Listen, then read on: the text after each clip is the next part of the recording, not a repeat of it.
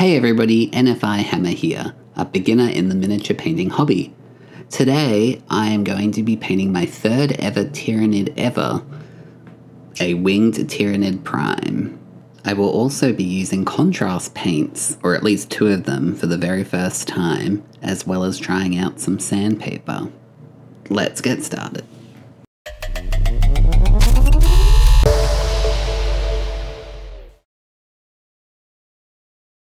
So first we have to build the model. Unfortunately they don't come pre-assembled.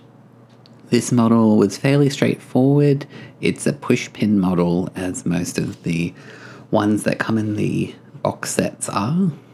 I didn't actually end up using any glue on this, although I know all the professionals glue it for a better fit. I'm also using some sandpaper, which is a new kind of strategy I'm trying. I'm not really sure if it really works or helps or not, but I've been really struggling to get the mold lines off. So I use my Wraithbone spray here. I did a whole video comparing Wraithbone versus just your cheap white primer, and I really couldn't find any benefit with this, but since I'd already bought it, I thought I should use it. I did notice that it was quite powdery. You can't really see it here in the video. I'm not sure if that was just because we were having a really exceptional heat wave at the time, or I don't really know. So if you let me know in the comments why you think that is, that would be great. So I'm going to go over it again with a dry brush of Wraithbone. This is just to color match it with the color out of the pot, as well as I was hoping cover some of the weird powdery texture. Then I use my Druchii Violet. This is a shade color. It makes the skin look very kind of pink purpley, which is not really what the box art has. It has a much paler skin, but I kind of like it. It does look very intense on it initially, but when we start painting the carapace and stuff later, it actually kind of looks lighter, if that makes sense by comparison. And I'm just trying to get it in all the grooves. You can see I've left the wings detached just because I find it's a lot easier to paint when it's separate, and you can kind of get into the body, you can get into the underside of the wings. I really don't see any point in gluing them on until it's painted, but I know some people don't like that strategy and they only paint what they can see. So this is my very first contrast paint. I've never used contrast paint before, and I've got 2 pots that I use in this video, and this is Guilliman's Flesh, and I'm just painting the wings, and it kind of gives it a leathery texture, and the contrast paint kind of pools into the crevices to create that dark color. And then I'm doing a Baden Black for the tips. So these are kind of like the claws, you know, the tough, indestructible kind of weapons of the Tyranid army. So I'm just painting them all black. There's quite a few hidden away in the back of the claws and back of the hooves and everything. So there's quite a bit to get to. And then I also color in the mouth and the eyes, just so that later when we come and paint it again, it's kind of got a dark background. Next up is the Phoenician Purple. So this is the darker purple I was talking about before that kind of makes the skin tone look much more normal in comparison. I'm just trying really carefully not to get any paint onto the actual skin.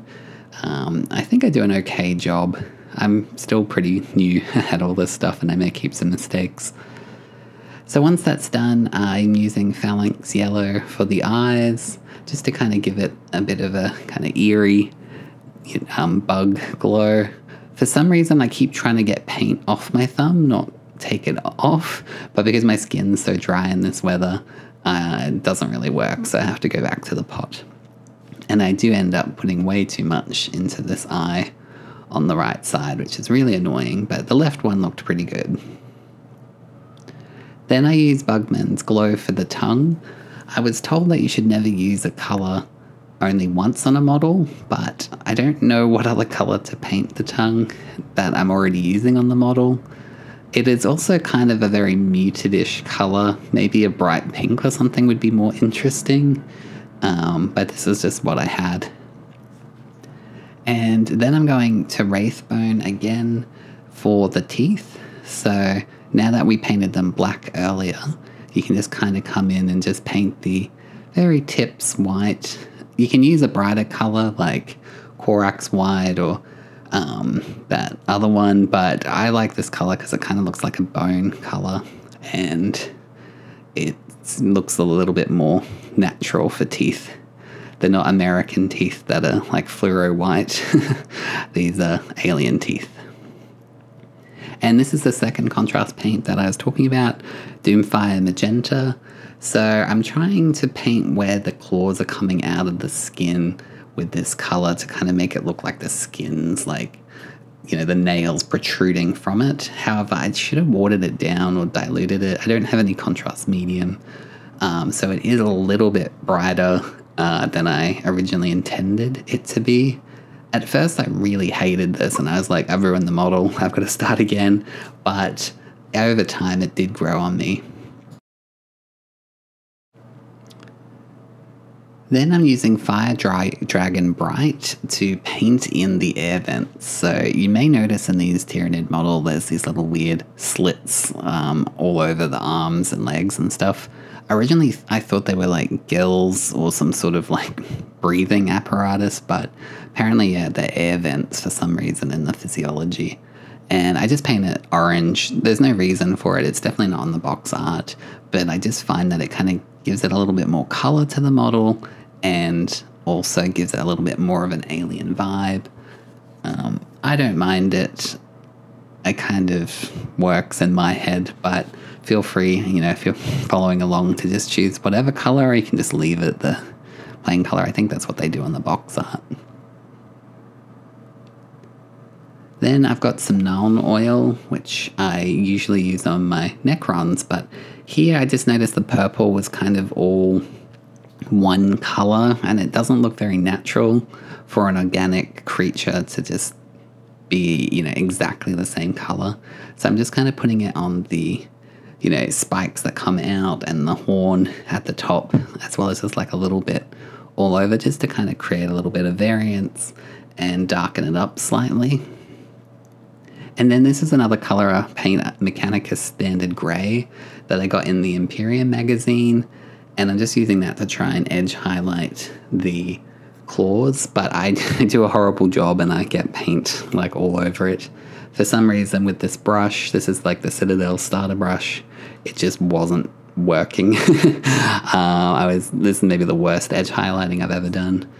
But I picked this grey color because it's got a little bit of green or something in it. I'm not quite sure, but it's not like a bright grey like Storm Vermin Fur, which was going to be my second choice. So I'm just trying to pick out any highlights from the hooves. So then I've got two colors, Genestealer Purple and T'Challa Lilac, and I'm trying to use like a feathering technique here. So I go 40% up each little blade or segment of the chest with the Genestealer, and then I come back and do like the last 10-15% with the T'Challa Lilac, and it just kind of creates like an edge highlight, but for like this carapace kind of bug stuff. But I really like this technique because it's kind of idiot proof, so I can do it.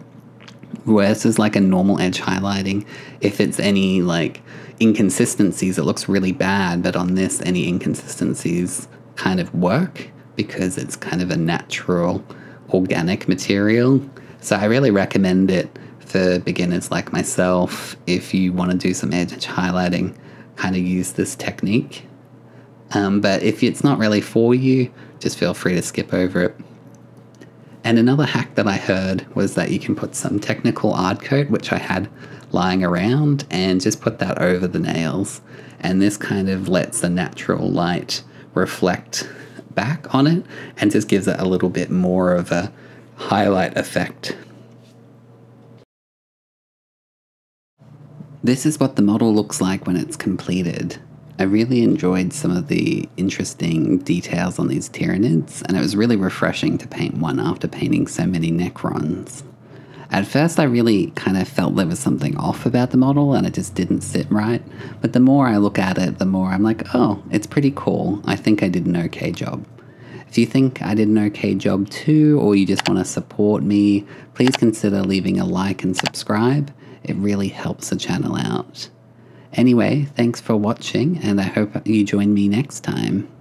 See ya. Bye.